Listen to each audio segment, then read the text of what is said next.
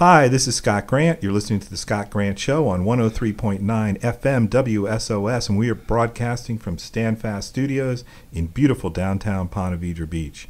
My guest today is Sally Constain, and Sally, you're a local author. I am a local author, yes, Scott. And you're mostly, I think, a poet, but I see that you've written a novel as well. Yes, I've written a novel, historical fiction, a small poetry chapbook, and lately a book called Random Reflections is my take on a memoir composed of poetry and essays with some photos.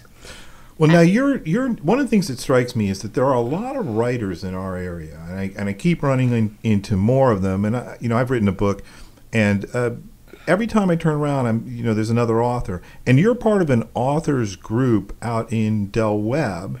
And how many people are in that group? We have about 30 people registered as members of our group. And how many of them are actively writing? I would say everyone is writing in one form or another. It could be just small essays or poetry or short stories. Some of us are working on bigger pieces. And we just, 18 of us got together and contributed to a wonderful anthology filled with poetry, stories, and essays, and lovely anthology, which we're very proud of. That's neat. And everybody contributed to that, I guess. And then, so that's a neat project for you guys to do together. I was at the Cultural Center probably about 2 or 3 weeks ago, and I did a presentation, one of my historical presentations called The Summer of '64, which is about some events that occur here, including some of the civil rights activity. But afterward, one of the guests walked up and asked me about writers' groups, and he wants to get into one. And I said, I gave my card, and I don't think he reached out to us, but I said I'd find him one, because I also know Vic DeGente, who writes novels and for a long time was working at the local library. Does your group invite people from outside Del Webb or outside the group to come visit? I mean, what are the rules of membership? They cannot be members, but they are welcome to visit. And also, if they have something to offer our group in the way of writing advice or talking about writing experiences, we will book them as a speaker. Yeah, and one of your group members reached out to me and wanted me to come speak, and I had said yes, and then you had invited me as well. So it sounds like I'll be doing that. That'll be great. Yeah, I'd love to talk to you guys. I'd love to hear your thoughts too about the process. I think the process is fascinating. Now, you told me earlier that you were born in Queens. I was born in Brooklyn, New York. Oh, wow. But at age 7, we moved to Astoria, Queens, New York, just across the East River from Manhattan, and lived there until 5 years ago when my husband and I, encouraged by our son and family, moved down to this beautiful area. Yeah, it's really nice down here. We all like it down here. The weather's great. The taxes are great. There's a whole bunch of reasons to like this part of Florida. Astoria. Now, is that Astoria the spot in the novel The Great Gatsby where the eyes, the doctor's eyes are? Is that in Astoria or is that near Astoria? I believe it's so many years since I've read it. Honestly, I don't want to commit myself, but the original Paramount Studios were in Astoria once upon a time. Okay, that's interesting. Well, I know they drive through an area that's sort of run down. And I know at one point Astoria was sort of a middle income, maybe even a lower middle income area, and I know it's really picked up over the years. Right. And then you were also telling me that you went to Cortland State. I did. I went to Cortland State between 1962 through 1966 to study to be a teacher. In those days was a teacher's college, now called SUNY Cortland, and I had wonderful preparation for my career. Oh, that's great. I think, I said I went to Cornell, and I used to drive through Cortland a lot. That was how you got north on 81. And for a period of time, probably a good year, I had a girlfriend in Cortland, and I would go up and see her a lot. So I knew the road from Ithaca to Cortland, often the snow-covered road from Ithaca to Cortland, because I was there during the school year. So let's talk a little bit about what you do You've always presented yourself to me as being a poet. Yes. And is that your passion? Poetry is something I write when I'm very moved by emotion or circumstances. I never thought I had a novel in me, but a professor I studied with after I retired at the 92nd Street Y in Manhattan encouraged me to write a novel. He thought I had it in me, and it's been very appreciated. And how many, I see 4 of them on the desk here. How many books have you written? 3. This 4th one is the group anthology from the Del Webb Ponte Vedra Writers Club. And how often does that club meet? We meet on the first Monday of every month from 10 to noon. And is that more of like a club meeting, or do you pass around manuscripts like a writer's group, or both? No, we do have break-off response groups that are different. In our club, what we usually do is we start the meeting by welcoming new guests and then asking if anyone has something they'd like to share. And each month we have prompts, which also you'll find in the back of Random Reflections, suggested prompts for writing. And we write 350 words or less in any genre, and we share them at the following meeting. Then we usually have a guest speaker who talks to us about their craft or their experience, and then offers their books for sale and takes questions. And then we invite our speaker out to a local restaurant where we socialize. Oh boy, I'm getting a free lunch. Yes, you are. That's great news. I'm even more excited now than Okay. I was. All right, we got to go to commercial. We will come back. I'm with Sally Wahl Constain. This is 103.9 FM WSOS.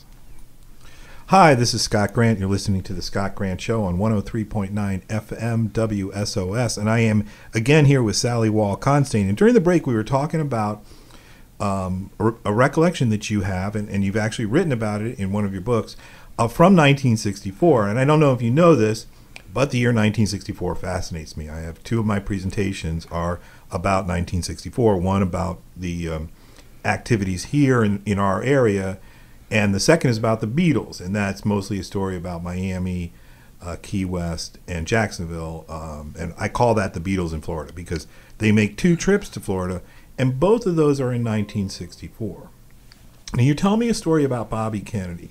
And Bobby Kennedy runs for Senate in New York State in 1964, and he runs successfully for Senate in 1964. Yes. But it's, as we all know, because we know the Kennedys aren't from New York. They're from Massachusetts. And he runs in New York because he can't run against either of the guys who are in Massachusetts, one of whom is his brother. Right. Ted is already a senator in Massachusetts, and I believe the other guy's last name was Burke, but I'm not 100%, and you sort of threw me. But in any event, so Bobby Kennedy, by the way, one of my favorite politicians ever. Bobby Kennedy really moved me when I was a kid. So Bobby Kennedy comes to Cortland. Yes. And he's going to give a speech. And tell me, you went to see it. Well, you know, in Cortland, we were all studying to be teachers, and my best friend was a history major, studying to be a history teacher, and she got a hold of me on campus in the middle of the day and said, Sally, Bobby Kennedy's downtown at the courthouse. Let's go downtown. So we ran down the hill. In those days, I could run. And there he was, looking so nice and a good-looking fellow and friendly and talkative, but there was a very small crowd because Cortland was mostly a Republican area. But for us, it was a good experience.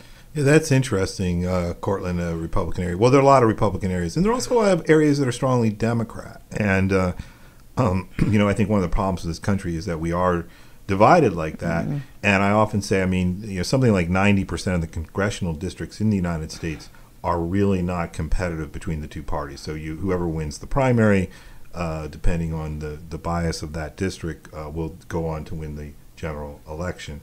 So do you remember anything Bobby said? He said he was pleased to meet us, that he was proud that we were studying to be teachers, that he thought it was an honorable profession. That's interesting. Bobby Kennedy's a neat guy. I mean, you know, you got John and a lot of people, particularly now, JFK seems to be getting more popular. but you don't hear as much about Bobby. And as I said earlier, it may just be my age. I think I would have been 8 years old when Bobby Kennedy was shot in Los Angeles, and I remember that it really, and that was in '68, obviously. Right. That really hit me hard, and there was some aspect of Bobby Kennedy when I was young that I really liked. I really liked Bobby Kennedy. So I've written a book. It's called The Merchant of Death is Dead. Have you seen that before? Have you read it? No, I was just peeking at it now. Some interesting stories in there. The one story that The Merchant of Death is Dead is the first story. And these are newspaper columns that I wrote and had published in various newspapers around here. But The Merchant of Death is Dead is the story of Alfred Nobel. And Alfred Nobel wakes up one day in Paris in 1885, roughly, and reads his own obituary. Wow. And the obituary is entitled The Merchant of Death is Dead. Wow. Which sounds more lyrical in the original French, Le Marchand de la Mort est mort, but still not what you want to read about yourself. No. It goes on to say that the man who's invented more ways to kill people than anyone else in history has passed away. Nobel invented dynamite, and that's what he's most famous for, and that's where he made his fortune. So he sets out to change his legacy. He doesn't want to be known as the Merchant of Death. So he gives essentially 90% of his estate to the Nobel Prizes. I see.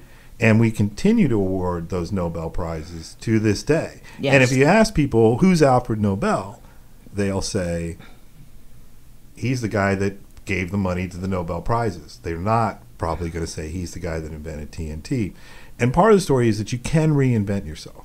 So you work as a teacher for 33 years, you move down here to sunny Florida, and you become... A writer. And how does that feel? I saw the smile on your face. It feels great. Actually, my novel I had written just before we came here. And now here, when we came to find a place to live, I saw that Del Webb had a writer's club. And I said to my husband, let's get a house here. Oh, you picked the house because of the writer's club. Well, it helped. It's a gorgeous place to live, but yes.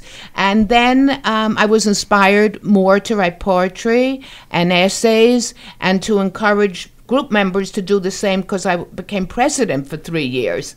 And then my random reflections are essays and poems I've written over many years. Interesting. So you've always written poetry? Yes. When? Do you recall the first poem you wrote? Yes. I think I was in elementary school. Interesting. And I think it went like this. I like to read books very much. They are so much fun. And it ended with, I just don't like to run, something like that. That's funny. That's really funny. Yeah. So you're, I write one poem in my life, and I it's one of the many things I wish I could find. And I actually write that sometime in the early 1980s when I'm dating that girl from Cortland. And so... I don't know if she inspired it or not, but it was a good poem. I wish I could find it. She was your muse. Probably on some level. It's funny. That poem was entitled "Pain," so we know what kind of muse she was. Well, let me tell you, very strong emotions are very good for poetry. I think it's often the case when I write or when I give us lectures or speeches. There's one thing that sort of gets me, and it's often a picture or a single quote. And I think that particular poem, I can't remember much of it, but I think there was one line I really, really liked. All right. It's amazing how fast these times go by. We need to go do a commercial break. Sally, thank you for being on the show, and we loved having you. I love being here. Thank you.